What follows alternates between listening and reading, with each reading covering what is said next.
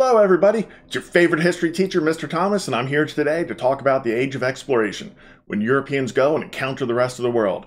And I love starting off with this particular slide because it shows a caravel, which is a kind of ship that was the workhorse of the time period. Ah, look at her. Ain't she a beauty?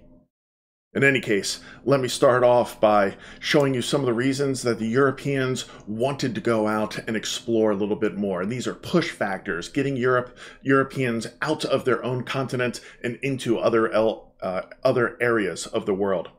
Now, it starts off with these changes that are occurring in the East. Let me minimize myself up into the corner so you can see these things a little bit better. First, the Mongol Empire was declining, and therefore trade on the Silk Road was becoming more dangerous, and so the cost of those goods increased. And the Ottoman Empire, that is an empire that is expanding as well, and they're going to tax those goods on the Silk Road that come on through.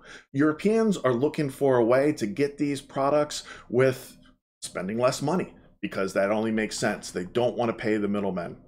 The Ottoman Empire at its height, you can see it in the red right here. I love to point out that it's not just in the Middle East. It extends into Northern Africa, large parts of Asia, and even into Southern Europe over here, and Southern Spain down in this area. Down in here, it's what we now call Indonesia, and these islands are going to be known as the Spice Islands. And this is going to be a spot that a lot of countries are going to vie for control of because Europeans love the spices that are coming out of that region. The 3 Gs are also the big motivating factors for Europeans. They want gold. They want to spread their religion, so God, and they want to become famous. They want that glory, to put their mark in the history books.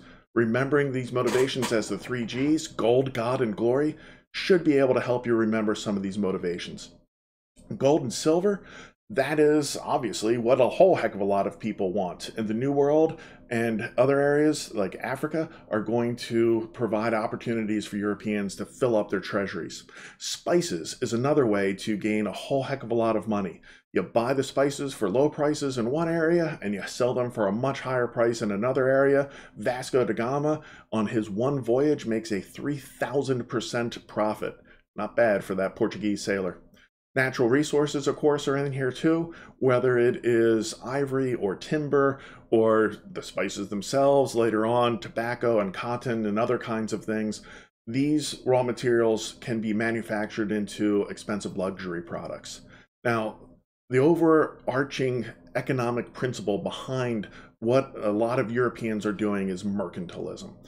Mercantilist nations believe that there is a limited amount of wealth in the world, and that the more wealth you gain, that gold and silver, then the more powerful you are.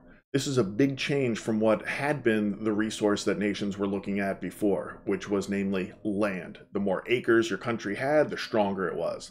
Now they're starting to switch. I'm not saying land is unimportant, but it's that gold that they're really after. The stronger the nation, the more wealth it has. That gold, that money, can come from all sorts of areas. Notice that you have large amounts of silver that are coming out of Spanish regions in the New World. The Brazilians are going to have gold that the Portuguese are going to be able to get. Even this part of Africa is going to be known as the Gold Coast and later on the Slave Coast.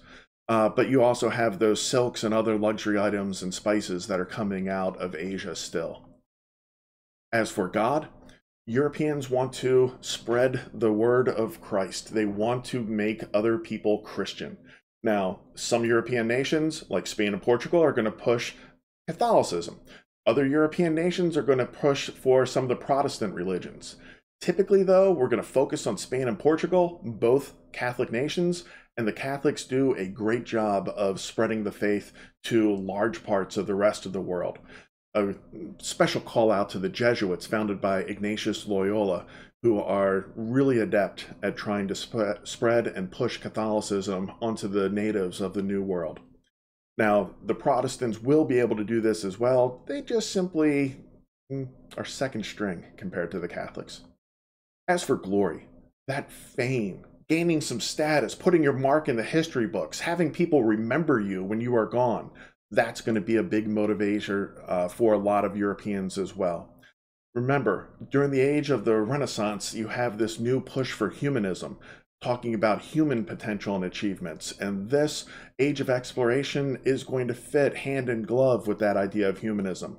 Plus, you have the new printing presses, so your exploits can be shared and spread throughout other countries. And the kings that are going to sponsor these voyages are going to be able to get their name down in the history books too. Heck, you got a great picture of Columbus over here, trying to show that he is doing this for God and King, but he's front and center in there too. He wants to be remembered. There are great kinds of technologies that enable this age of exploration. And one of them is that lovely old ship like you saw at the beginning, the Caravel.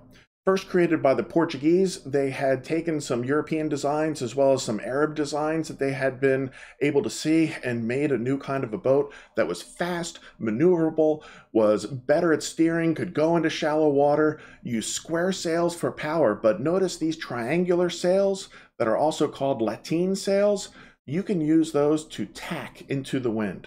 In other words, you can sail into the wind in a zigzag formation. Now, it's going to go slow and it's going to be hard, but it becomes possible.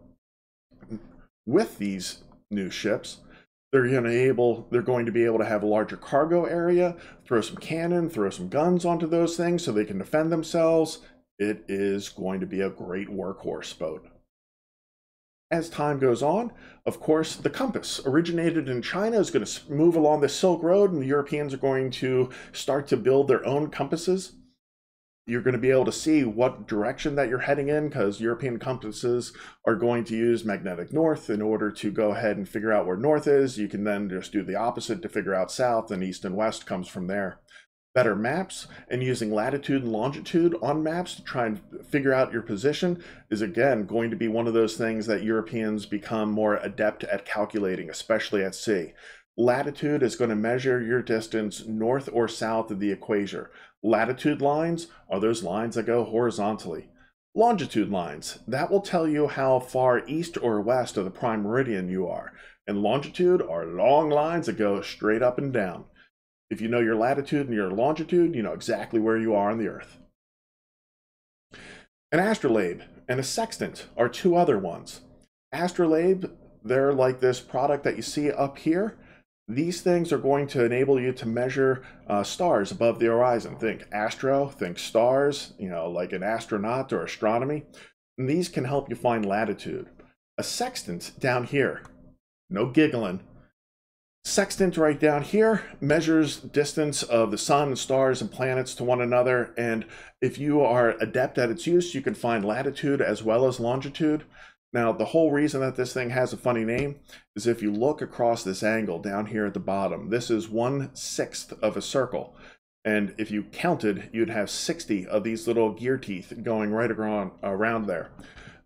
There's 360 degrees in a circle. 1/6 of 360 is 60 degrees. And the Latin number 6 is pronounced sex. That's how it comes around.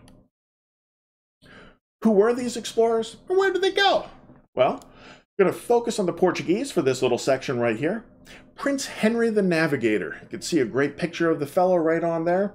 He is well known as a Portuguese prince who raids the Moroccan city that is just south of Portugal, finds all these riches and goods, and he realizes, wow, if this one city has these kind of riches and goods, wonder what the rest of Africa has to offer.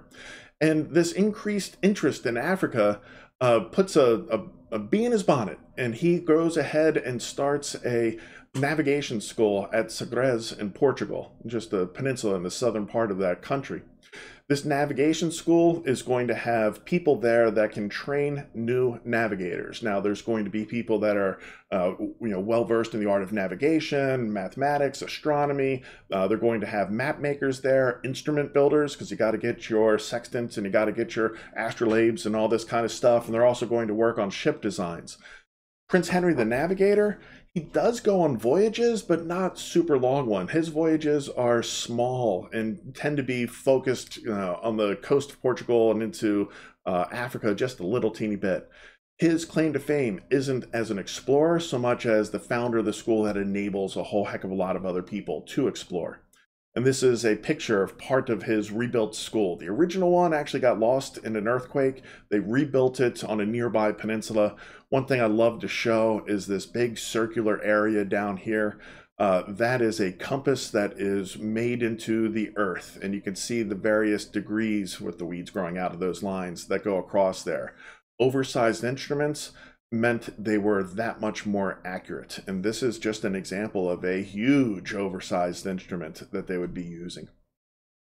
Bartholomew Diaz, he's a fella who is going to be sailing for Portugal, and he is the first European to sail around the southernmost tip of Africa. He had been sailing, got caught in a nasty storm, and that storm blew for several days, and by the time it was over, his ship was leaking, his sailors were exhausted, they had suffered some damage to the ship, but they found that when the storm had settled and the navigator was able to go and take some readings, that they had rounded the southernmost tip of Africa. He originally goes back to Portugal and calls this thing the Cape of Storms. Whereas the king looked at him and thought, well, that's a horrible name. Who the heck wants to go there? And rename it the Cape of Good Hope, because they had good hope that this was the last major obstacle as the Portuguese were exploring the coastline of Africa. And now everything was about to change, and they could go to the southernmost tip of Africa and come around and get to India. And that's exactly what happens. You can see his route. It takes him along the coastline, gets up to the other side of Africa. He wanted to continue on. His sailors, though, they were almost in a state of mutiny because they did not want to take these leaky, damaged ships any further. They wanted to get back home.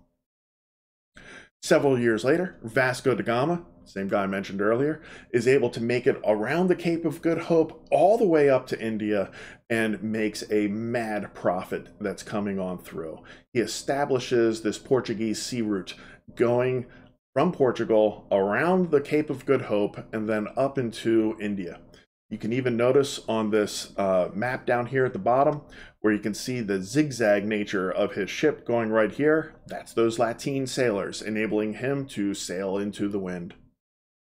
Amerigo Vespucci, he's an Italian who will be sailing for Portugal.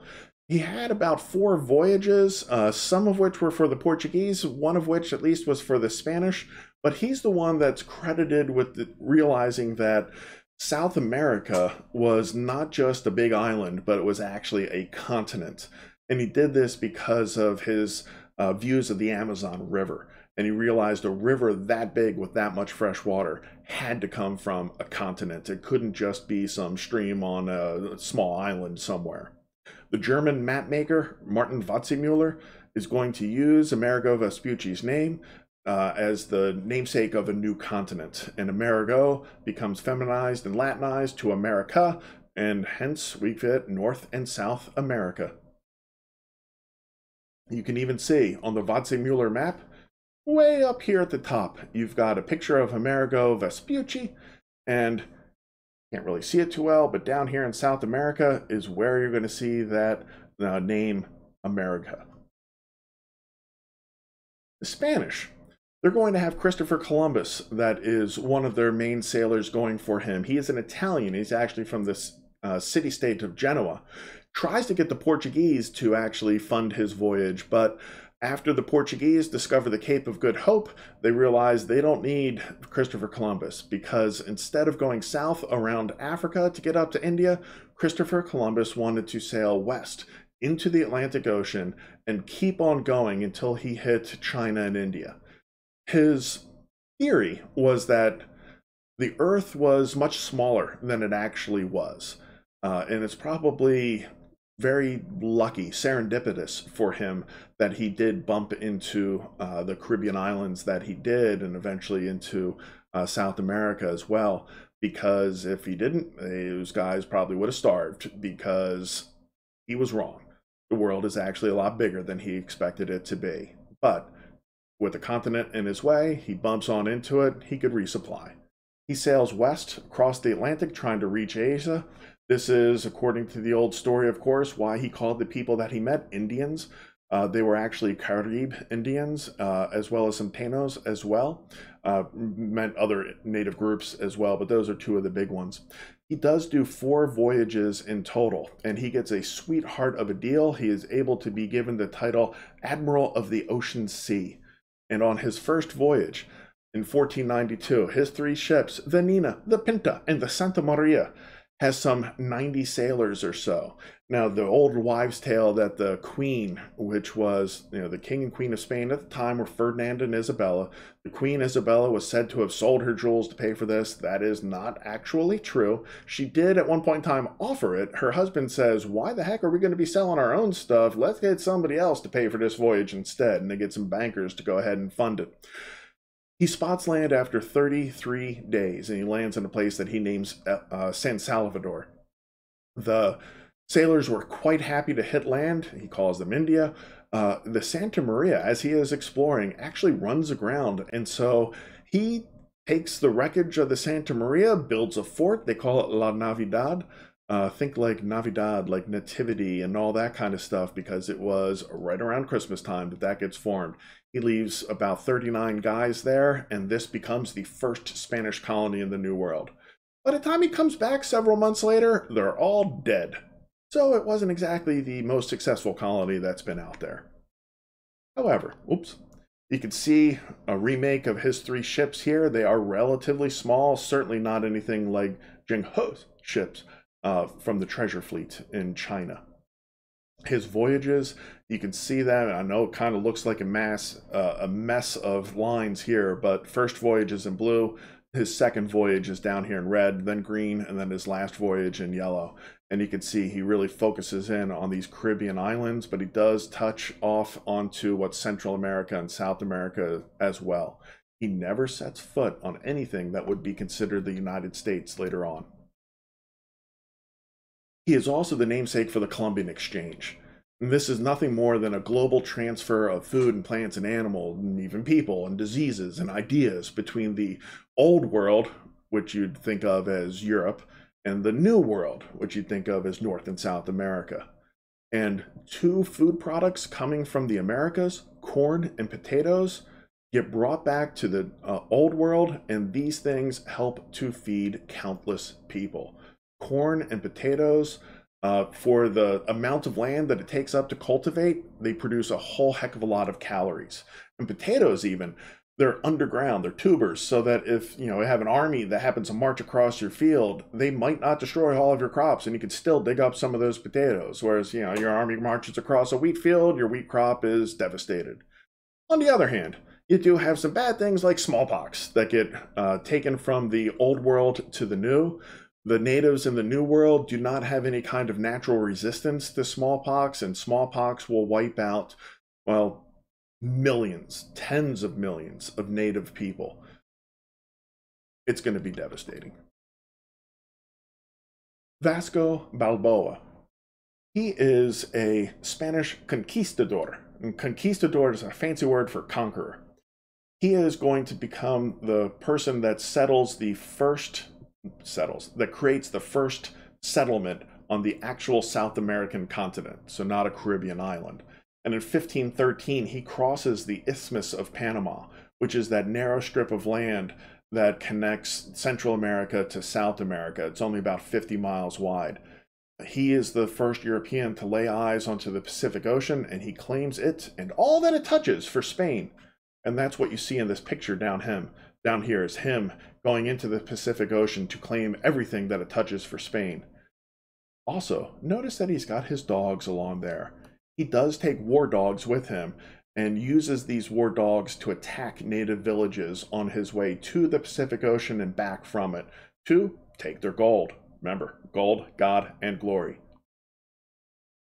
Ponce de Leon, he is going to be a fella who hits into the colonies that Spain have set up in Hispaniola, which is this big island right down here.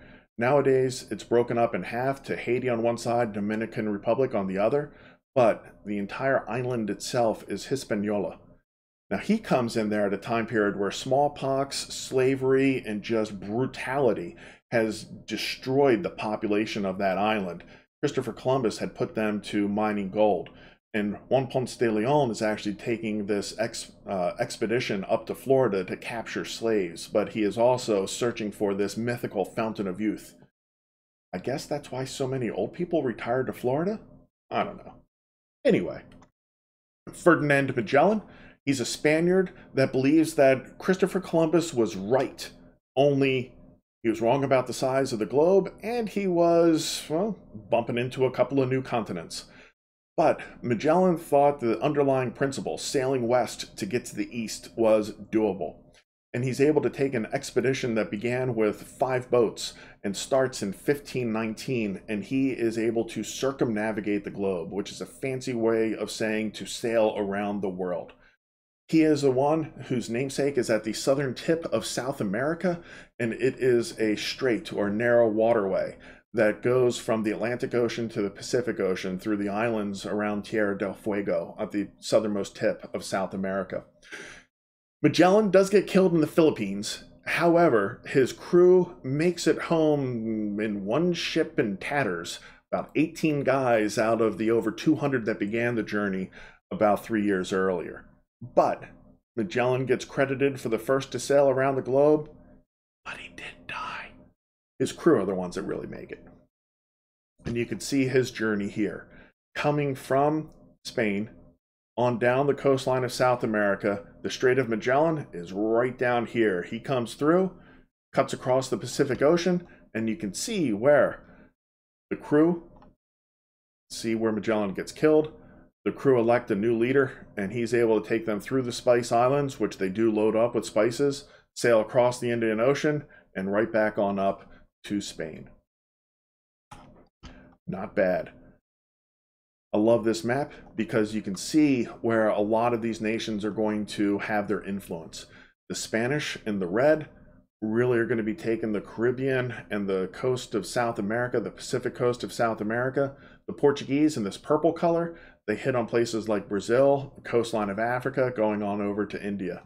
And you do have a little teeny bit of England coming around here too. One term that I want everybody to know is the Iberian Peninsula. That is this peninsula in Europe that is circled here in black, and it consists of Spain and Portugal. So a person from the Iberian Peninsula is usually of Spanish or Portuguese descent. And this Treaty of Tordesillas comes around in 1494. And this is the problem. Spain and Portugal are both exploring areas of the world, and there's a chance that Spain and Portugal might get into a fight.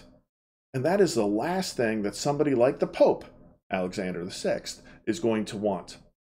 Spain and Portugal share that common border on the Iberian Peninsula, and if they have a conflict somewhere else in the world because of their colonization, then that conflict might spread to Europe on that common border.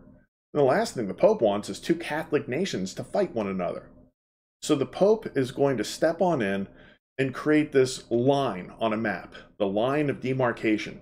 And anything west of the line is going to be spots that the Spanish can claim. Anything east of the line is going to be the stuff that the Portuguese can claim. And generally speaking, the Americas, think like Central and South America, go to Spain, and then Africa goes to Portugal, with one nice exception. The Portuguese, from the original line of 1493, get it pushed out further, and they grab Brazil, which is why to this day, people in Brazil will speak Portuguese. The Spanish did not mind this so much because the Portuguese had bumped onto that as they were coming down the coastline of Africa, and there's a large ocean current here that's going to push Portuguese ships over. But the Spanish were finding their gold and their silver in places like the Caribbean, in what's now modern-day Mexico, but it was part of the Aztec Empire there and part of the Incan Empire down here. This land that far away wasn't as important to them. I'm going to stop here for today, but next time I come to you, you're going to be looking at how Spain conquered the people in the New World. I'll leave you with that teaser. Thank you.